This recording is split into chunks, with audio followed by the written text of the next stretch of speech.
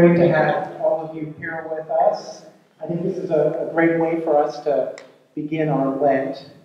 In the book of Sirach, we hear, "Store up almsgiving in your treasure house. It will save you from many kinds of evil." And I'm sure in some way, Father Joel will be thinking about treasure and connecting it with alms, one of the priorities of the Lenten season. So I think this is especially apt as we begin Lent. It's a great pleasure for me to introduce Father Joe. He's been picking up some hardware since you last saw him. He received the Boston Medal at the Catholic University of America last October, which is a medal for his distinguished work in history. So we're very fortunate to have Father Joe with us tonight to help us understand treasuring heaven equals treasures on earth.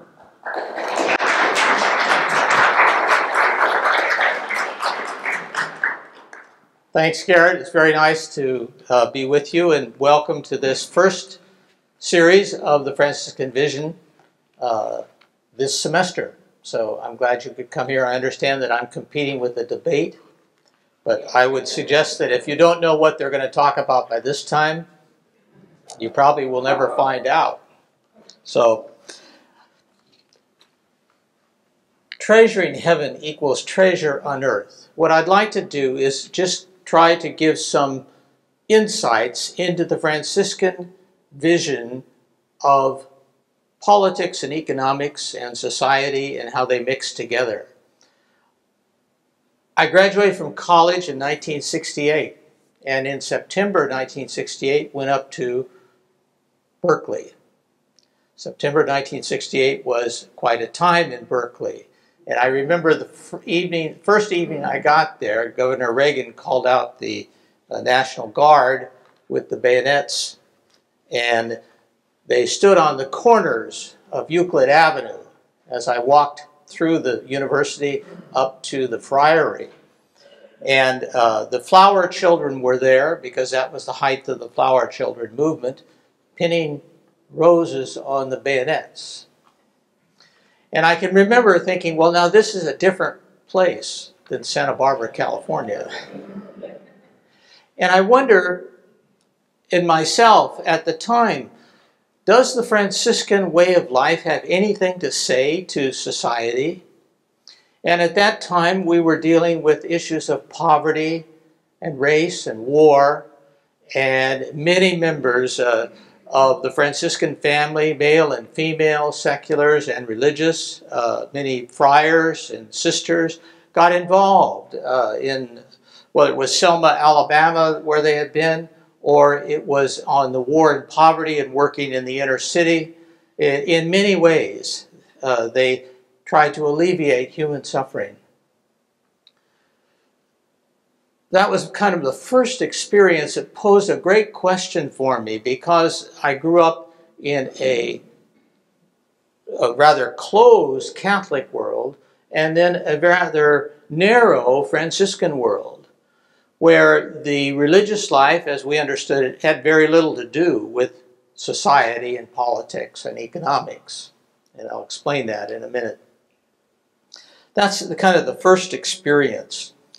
And then a few years ago, I was at a general chapter, and there was a friar there from Egypt. And Christianity is a minority religion, and the friars were trying to witness to some kind of peace in there. And they were describing the difficulties of public worship and the violence that surrounded him. And I was in a small group with one of the friars from Egypt, and he screamed out. We were discussing something, and all of a sudden it came out of him. He says, "Oh, in this world for a little bit of gratuity, graciousness, peace."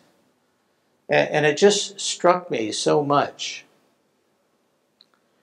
And we see in the contemporary scene also the difficulties politically, the differences, vast differences between Bernie Sanders, let's say, and Hillary Clinton on the left, or even between Donald Trump and Marco Rubio and Mr. Cruz and Jeb Bush on the right. They may belong to the same party, but they don't agree about how do we use our resources, how do we divide them. They all tend to argue from the same base, but they come out in different places. And as you know, the rhetoric is very strong and sometimes kind of vicious. And that's the public world we live in right now. So it's always been a question for me as to, does the Franciscan tradition, and being president of a theology school, does the theology school have anything to say about how we might contribute to these discussions? Not that our frame of reference would ever become dominant, or the way we see things would be the way everybody sees things. That's not the point. The point is, from our tradition, what do we want to give witness to in whatever circumstance we're in and whatever politics we agree with? How do we want to be in that situation? So these have always been questions for me. And there was a very little way to negotiate it, to be quite honest, in school and tradition, because people weren't relating Franciscan life to these kinds of questions. It was kind of a language that had disappeared. As I began to study this and experience more, the question sharpened a lot.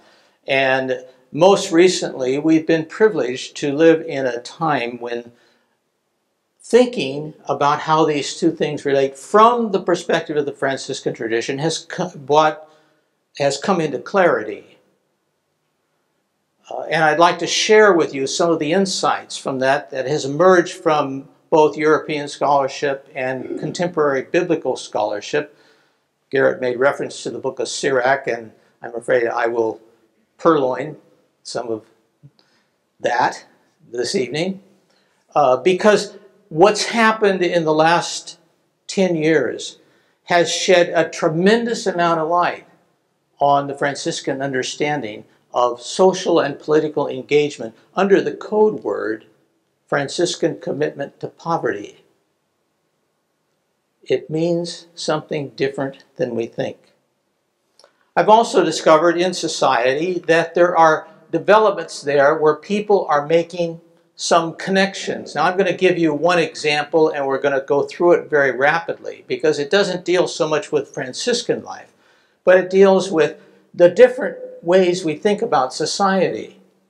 And a professor in business and law has come up with two different kinds of ways of thinking about property, where the economic world is self-regulating and self-contained. So it's discussed by itself as if it were a thing in itself, removed from people.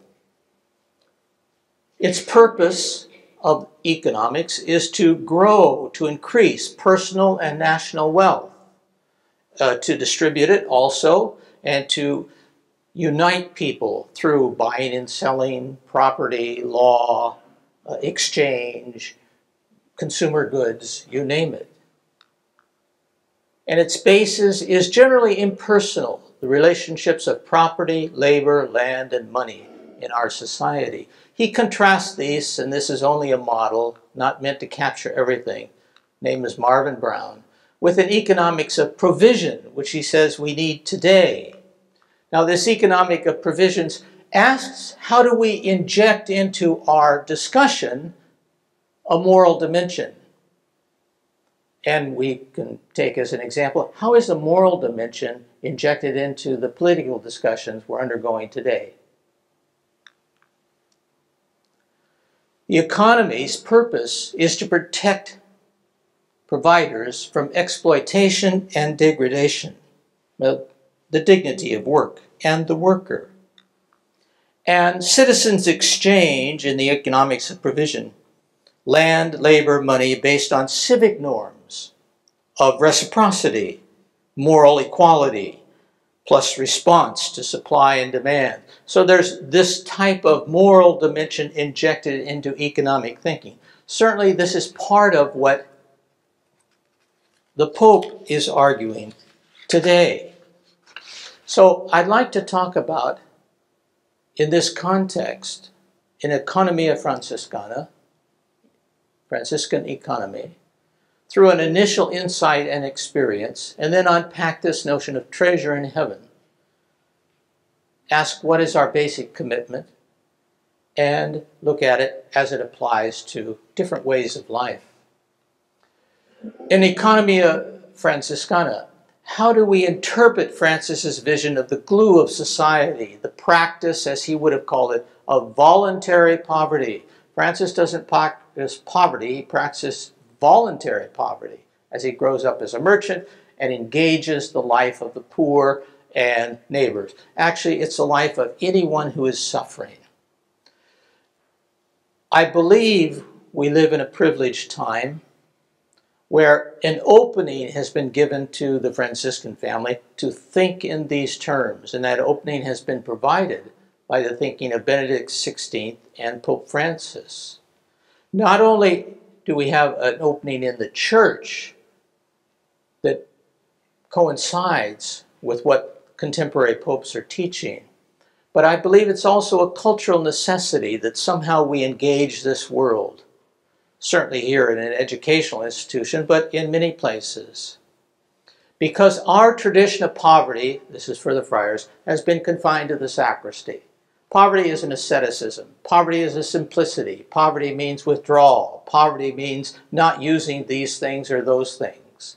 But poverty for Francis, I would argue, didn't mean any of that. Poverty represented for him a vision of how society and people in it should engage each other.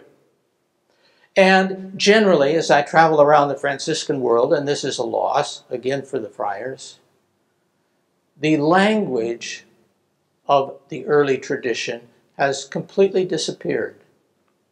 So we don't think about what's the relationship between how we live upstairs and how we live out there. And certainly, when you talk to people, they see no relationship between how the friars live upstairs and how they might live in the world. And that's the bridge we're trying to bridge. Benedict XVI, Caritas in Veritate, Francis I, Evangelii Gaudium, Laudato Si, all of those move in a single direction in terms of a social vision that makes our way of life contemporary. It contrasts a bit with the culture of prosperity. I had an experience a few years ago. I was teaching a course in Franciscan spirituality, and in the classroom, I had 7 Korean Presbyterian ministers, and the rest were Catholic laymen and women, and a couple of friars. And it was the most interesting class to have all these people together. And I gave each of them an opportunity to write a paper. All the Korean Presbyterian ministers, Lazarus, came to me, and they all wrote on the same thing. They said, we want to write on Franciscan poverty. All independently. I said, why do you want to do that? He says, because the churches in our country have committed themselves to a gospel of prosperity, whereby the wealth that people attain and the success of their life equals blessing from God. So that work, efficiency, productivity are associated with this gospel of prosperity. I see Lazarus shaking his head. Yes, it's true. And they said, but yours is the only tradition we believe that has a way of speaking to this and offering a counter model. I've mentioned the chasm between the religious world and the secular world. The only voice we hear basically religiously in society is that of a very, very narrow vision of an economics of prosperity, whereby individual self-initiative and business acumen amount to the blessing from God. And it's the social message of evangelicalism, which could be so strong in some, is largely missing from the discussions in our political world.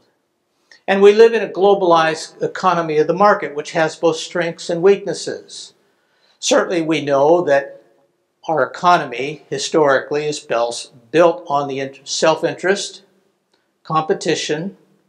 It is self-regulating, generally, so with some government intervention, and it places an emphasis on profitable business plans and plans for the future. Look at the insurance world, look at the hospital world, look at the educational world, look at the government and the measurements that are brought to bear upon what succeeds and what does not. And yet, it also captures very good human values. Productivity. Surely productivity, creativity, efficiency, and the increase of well-being is a good thing. And our economic world tries to contribute to that. So there's weighing it out. There's good things and there's not so good things present in the dominant models. I speak as an historian, and most of the historians would argue that these types of values shape our world, and we participate in them. In this context, Francis believes, growing up as a merchant, he looks at the Eucharist, and I looked at this trying to clearly, it seems kind of stark. But I believe a Franciscan spirituality, the Eucharist is an economic act. We don't think of it that way, but it is the way he sees it. Because the Eucharist represents Jesus' self-giving. Everything that he has is an act of generosity for the neighbor. Everything he has is given to him from his father and his mother. The Word became flesh, and he begged that flesh from a human being, and he gives that flesh away. And Francis has a simple remark: one who gives himself totally to us. Surely we would respond by giving ourselves totally to others and to God. It's an act of self-giving, which is at the center of Franciscan spirituality. And Francis will try to translate that into politics and economics. The principles not of self-interest, but self-giving. Those who deny themselves will discover themselves in the deepest sense possible. So he sees that, and you can see that in the writings. When he's converted, he belongs to a state of life in the church, an eremitical state of life, which is a status. And he takes off the habit of a hermit and puts on the habit of what? An ordinary laborer. He moves, in Pope Francis's terms, to the peripheries. He's not looking for status or power, although he will acquire both status and power. But his way of doing it is to become an ordinary worker with other human beings who create, who make, who are for others. And so he puts on that habit. That's what it represents. And at the center of Franciscan spirituality is the dignity of being human. I love this phrase from Gaudium et Spes when it says, in some mysterious way, by becoming a human being, the Lord has united himself with every human being in the world. In some way, Christ is present in every human being. And the response to that is the recognition of each individual's unique dignity made in the image of this Word who became human being for us. Once again, the action of Christ in the Eucharist, the action of putting on the flesh of a human being, dignifies all human beings and shows us the path to create a society of dignified human beings by the exchange of generosities. And, of course, the solidarity with the poor, the famous picture there from the Depression era. Where are the poor? And the consideration of them. Because in becoming poor for us, and looked at from the perspective of the Word taking on human flesh is an act of becoming poor for someone else. By becoming poor, the Lord makes us rich with His presence. So this consideration of the poor, human dignity, the Eucharist as an act of generosity, an economic act of generosity, all of those fundamental values are embedded in the Franciscan vision. Francis learned this from the time of his initial calling. And these are quotes taken from the biographies. He heard the missionary discourse from the scriptures. Take nothing for your journey, neither walking staff, nor traveling bag, no bread, no money. And that's what he did. We might not want to do it, and we don't have to do it. But Francis's clarity of choice illuminates our small choices.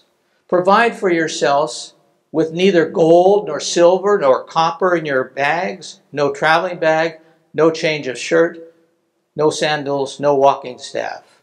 Now the question is, if you were to do that, what kind of economy would you live in? What kind of politics would you create? Because all of those things deal with human exchange. Wallet, money bag, staff, bread, gone.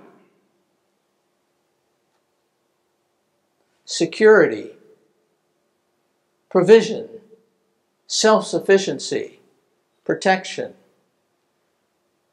What is he getting at?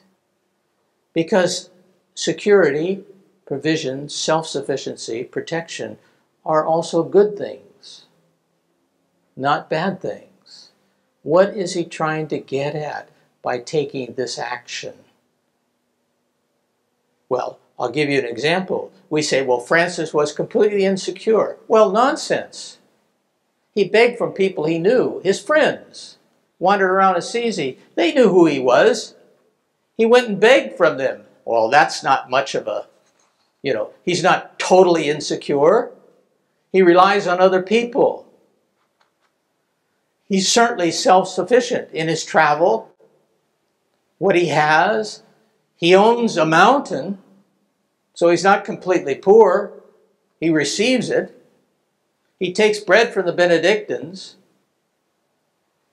We have to rethink this whole thing. He's protected by the other people and the military in Assisi. He's not without protection, and yet he is. What is he getting at? What I'm saying is he's not leaving the world entirely. He never leaves the world entirely. He can't leave the world. None of us can leave the world entirely. Who would want to? The world was created by God. The world's things are good. There are many values in the world that are good. And yet, he's trying to tell us something. I think embedded in it are, for example, if I give up everything, take nothing for the journey, look at it this way, what am I left with?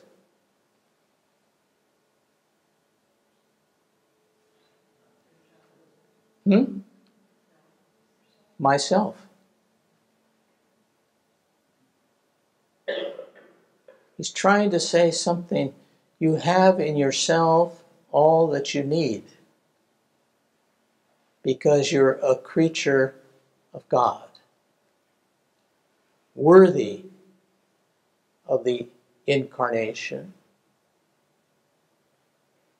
You have eyes, ears, hands, feet,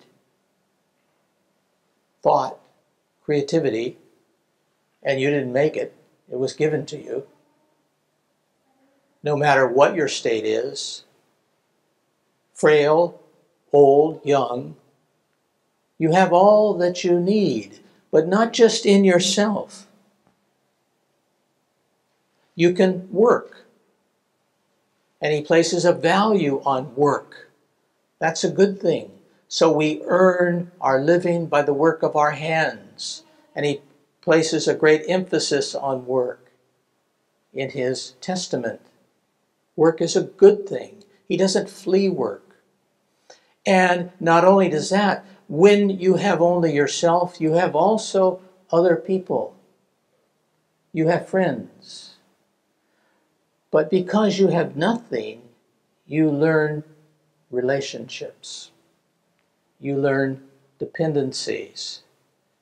You learn what others can give. You become, in a very focused way, a receiver of the dignity and work and self of other human beings, because there's nothing in the way. So the whole commitment is designed to affirm human dignity, to affirm the dignity of work, and to create relationships of interdependence between people. Now we're beginning to get at a social vision.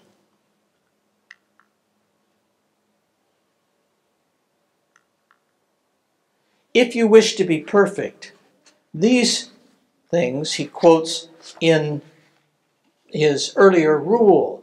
And it's important to note that he quotes them together from Matthew. If you wish to be perfect, to the rich young man, go. He had obeyed all the commandments. He'd done what was right. He was, from the Jewish perspective, a righteous man. And the Lord says to him, if you wish to be perfect, that is, become like God, be perfect as your heavenly Father is perfect. If you want that kind of thing, if your desire is so great that you want to be in the fullness of God's image, go, sell what you have, give to the poor, and you will have treasure in heaven. There's that phrase. Then come, follow me, because that's what I did. The Son of God did that. And then it goes on, the story goes on to say, and everyone who has given up home, brothers or sisters, father or mother, wife or children, or property for my sake, all those things I left, will receive many times as much. Where? Here. And inherit not only this world, but eternal life. So it opens him up to be grateful for everything that is, and to recognize what comes his way, he receives from the gift of God. It opens him up to gratitude, beginning with himself, his ability to create, his sight, his hearing, whatever, his friends who are given to him. The Lord gave me this. His learning, his education, love, engagement in a project. What a wonderful world that is. But if you really want to live a life of complete and total gratitude, to become like the Son of God was before his Father, then go, sell what you have. Give to the poor. Have treasure in heaven. How does that work out? So the kingdom of God is right in our midst. Complete biblical vision. And we can do it. Each of us in his or her own way. I'll come back to that in a while. The beauty, the birds, the earth itself, all is a gift to which we open ourselves. We engage in this Franciscan asceticism of generosity in action. Let's go a little bit deeper now into the biblical foundations of this. And I'm indebted in this kind of thing to a lot of work that's been done by Peter Brown on the early church, most recently, or Gary Anderson's books on sin and charity, both deal with this. And that's all new thinking that's emerged on the landscape in the last 5 or 10 years. So you can be the first to hear it. Okay, this is the way they put it together. Garrett knows all this. He treasure in heaven, where that phrase comes up in the biblical material. Your Father is pleased to give you the kingdom, from Luke. And then the passage, the great passage, which is cited, so central to the Franciscan vision in Matthew chapter 6. Just listen a bit.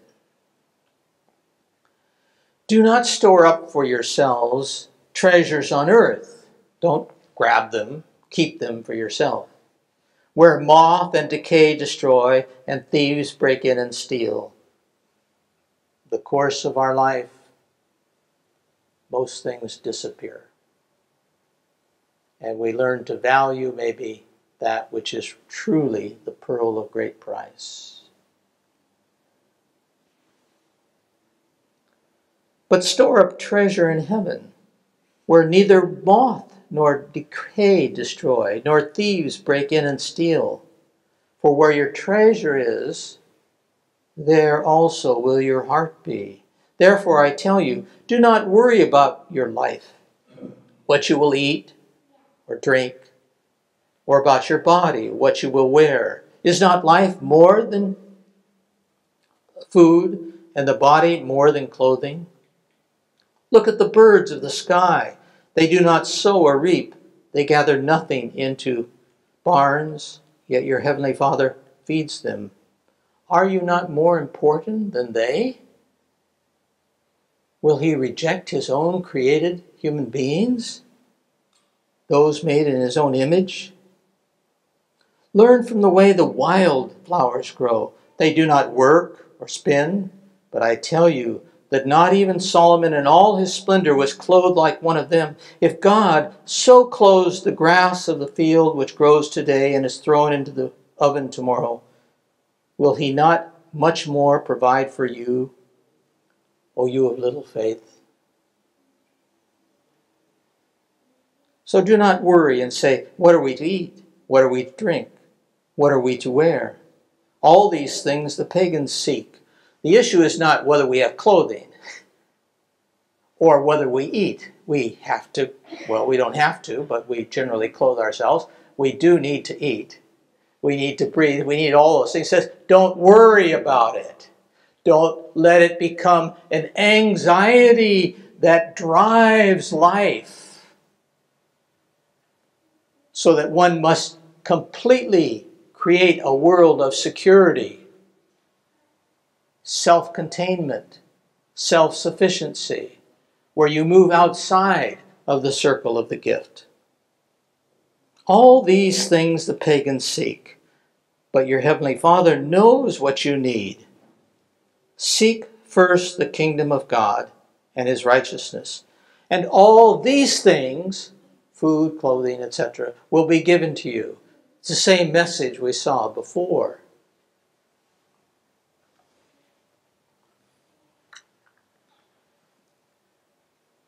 You will have treasure in heaven. Give to the poor. You will have treasure in heaven. Keeps repeating it. The biblical background is very much connected with wisdom literature and the story of Tobit, which we won't go into in much detail. But this is from Sirach. By works of charity, one offers fine flour, and one who gives alms presents a sacrifice of praise.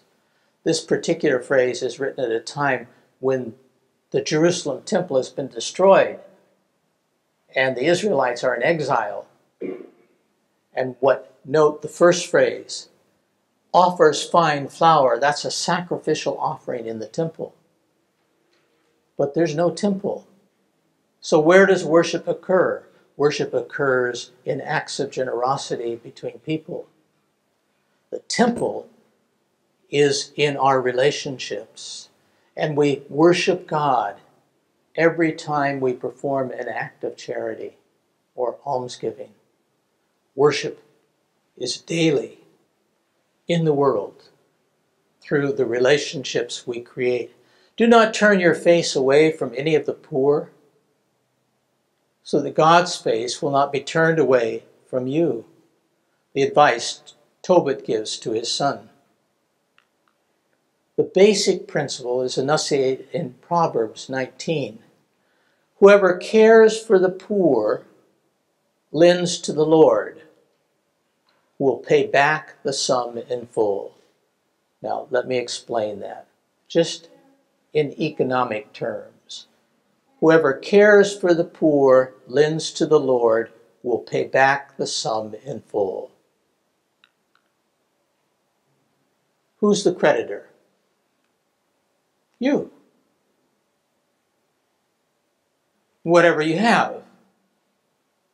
Goods, power, dignity, education, prosperity, resources, sustenance, feelings, touch, forgiveness, presence, whatever you have. Whoever gives to the poor, you're the creditor when you give to the poor.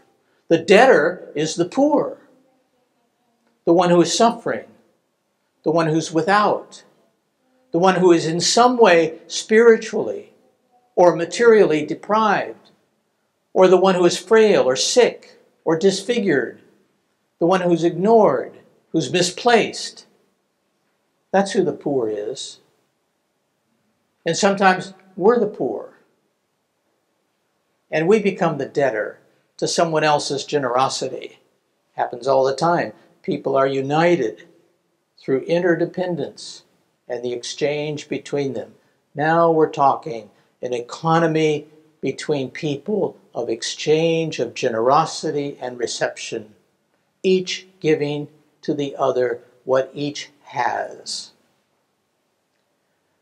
But the one thing about the poor and the frail, the sick, is they don't have any resources to return in kind. That's what makes them poor. So who in their right mind would give anything away to the poor?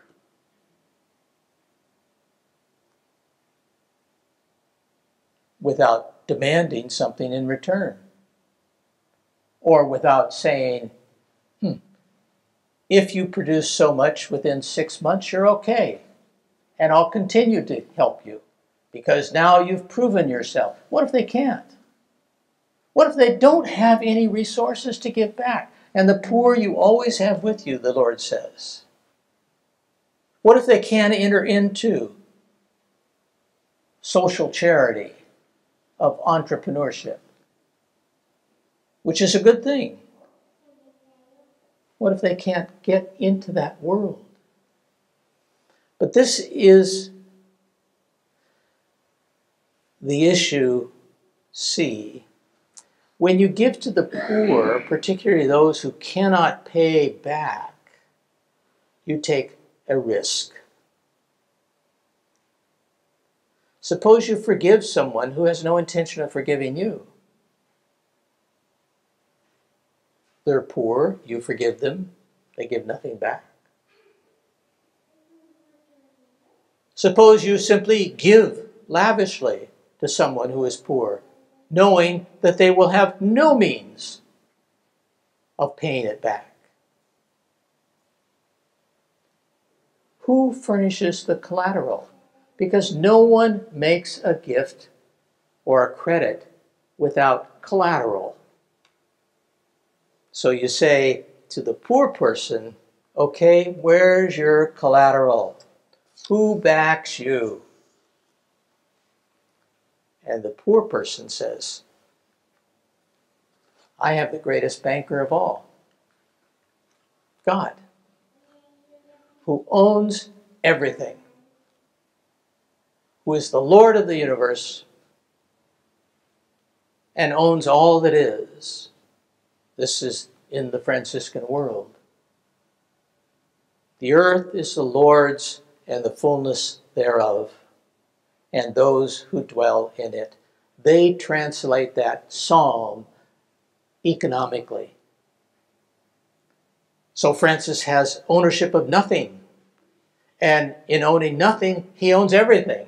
Because God's the banker, the collateral, who will provide house and home and children and family and lands and properties 100-fold in this world and life eternal in the next. That's credit, debit, banker. So who would not take that risk to follow the Lord Jesus, who gave everything in the hands of his Father and who received what? The kingdom 100 times over, and life everlasting, the resurrection. Where heaven touches earth in the Economia Franciscana, heaven touches earth in the person of the poor, because the poor become that place where I encounter God's generosity. If I give to the poor, God's promise is that I will receive 100-fold. The poor, the point of the poor, is the place where I encounter the banker of all things. This is the way they're thinking.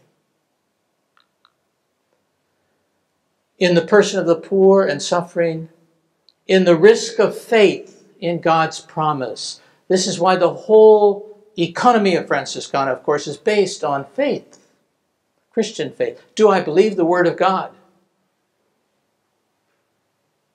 If you leave brother and sister, property and family, you will receive 100-fold. Francis quotes it at the beginning of his. Do I believe that? Well, only sometimes. Very difficult. But he illuminates something really important about human relationships and the way we are to live. Here is where faith is injected into society through reliance on God's promise. And in the patience to await fulfillment. What if God doesn't give back? One day is as 1,000 years, they would respond. God always gives back. Maybe not now, maybe not tomorrow, maybe after 3 days, maybe to my children, maybe to the next generation, maybe I don't live to see it, but the promise will be fulfilled. And I engage, as the Lord Jesus engaged, in the patience to await fulfillment, in the knowledge that the Father of all cares for his son and his daughter and will lead their aspirations to fulfillment. The promise. I solemnly assure you, the Word of God says, there is no one who has left home or wife or brothers, parents or children for the sake of the kingdom of God to enter into that, who will not receive a plentiful return in this age and life everlasting in the age to come. I've talked to many people who care for the sick. I've talked to husbands and wives who care for an ailing spouse. I've talked to lay people, and sisters and brothers who work among the poor. I've talked to people who have gone miles to share with a friend. And invariably, they will say, I say, that's a great thing you do. And they say, it's nothing compared to what I got. I was rewarded more than 100-fold by a simple act of charity. Embedded, that's the economia franciscana. When we give to the poor, we receive back. We have to open our eyes. And so there they are. Houses, children, etc. That's the way they put it together, biblically, economically, socially. It's a new social imagination. And if they don't receive it now, it will be promised later in eternal life. There we see St. Clare being crowned. But she received plenty in this life too. Bread was multiplied, oil was given, friends came, she saw Francis, she had numerous monasteries, sisters and brothers, more than she could ever count. She who became poor. And in the age to come, she was crowned. So the Franciscan economy is designed to unlock the gratuity of God working in the hearts and minds of others. You see, it's based on the principle that God is in the world, and God desires to give to us. But do we open ourselves to receive? To receive the world around us, other human beings, the beauty of our own souls and selves, our life, creation, friends, the things we've accomplished, the community we live in. That's all a gift. God wants to work in the hearts and minds of others to help us. God wants us to be co-workers and co-lovers, working in the world to spread this lavish and generous economy of life. Gratuity, graciousness, gratitude. God wants to reveal the glory and power of God hidden in the depths of all that exists. I could give you many examples of this, and I'm sure you can from your own life. Just think about it. How many times has something or someone dropped into your life with some degree of surprise that has proven to you just what you needed? In conclusion, Francis of Assisi's commitment to be poor so that he might become rich, because he doesn't commit himself to be poor so as to be poor, but to become rich. He wants to enter the kingdom of God, is a path of discernment. And he will say this over and over in his writings, and the tradition will say it. So not everyone practices this way the same way. And this is a big mistake that has been made in the past. How can a married couple practice poverty the way a Franciscan friar does? Impossible. The responsibilities are different. How can those with children practice it that way? They can't. They don't have to, he says, because everyone is uniquely created and dignified by God and led along the way of Christ. But what he's trying to point to is do we inject into our life gratuity, the free gift of who we are and what we have to others? And does that circle of gratuity become ever larger? So he develops these principles of discernment. Where there is poverty with joy, there is neither greed nor avarice. Where there is a heart full of mercy and discernment, there is neither excess nor hardness of heart. And that's for each of us to determine, freely and willingly. But he's pointing us to a life of superabundance. Alexander of Hales, one of the great things, and Bonaventure put it in terms of the superfluous. The superfluous is that which one can be without according to just necessity and pious utility.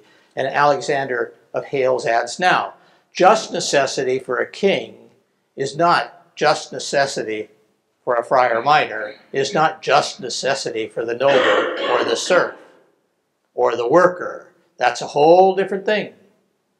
It's apparently just necessity, and pious utility refers to simply care for the neighbor. In other words, is it edifying and useful for others? So,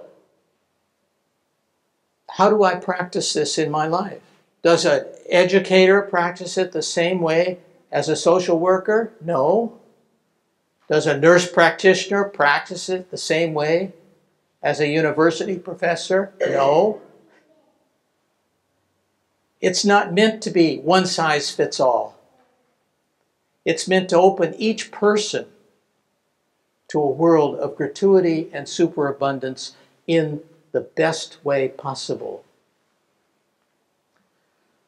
It's related to the condition, they say directly, in which one finds oneself. My situation as a president is very different than the situation of, let's say, a lay person on staff. The needs are different, the necessities are different, the utilities are different.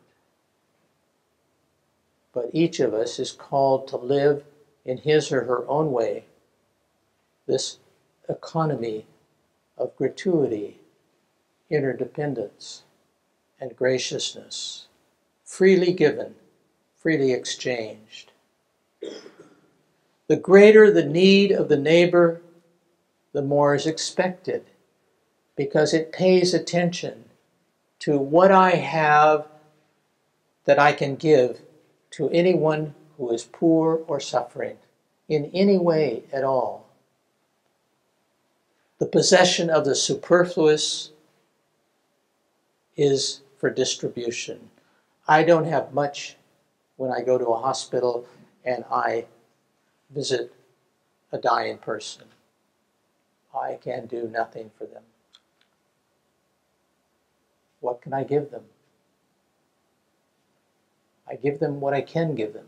Presence. Patient endurance. A little bit of companionship. Hope. Very different in the classroom, where I can give more. Very different in administration, where I can give still more. It's wide open for practice in life. So Bonaventure defines our way of life: renouncing ownership without rejecting use. Everything we have is given to us to use for ourselves and for our neighbor. It's the great commandment. Accepting use without claiming ownership. That means, this is mine, thank you very much, not yours. Thank you very much. Observing austerity in this use, so I don't verge over into hoarding or greed or holding the superfluous.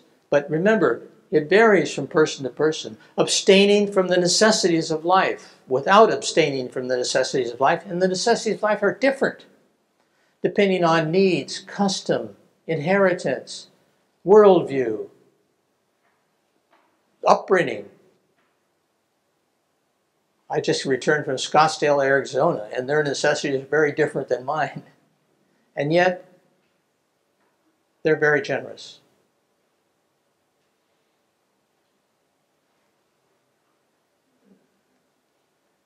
Providing for our needs without deviating from austerity, so that I'm always aware of how my superfluous, what can I give, to whom can I give it, how can I give it to those around me.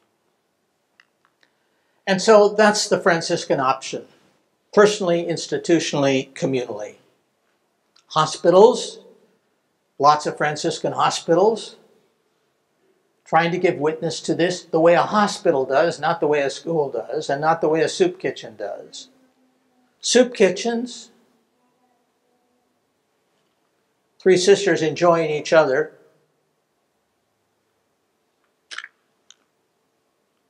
They're digging a hole for a building. Classrooms, people in the inner city. All of those very, very different things are Franciscan options. A family getting together, sharing, could be a Franciscan option. A school could be a Franciscan option. A hospital. This gives witness in concrete daily life to an economia franciscana. Thank you very much.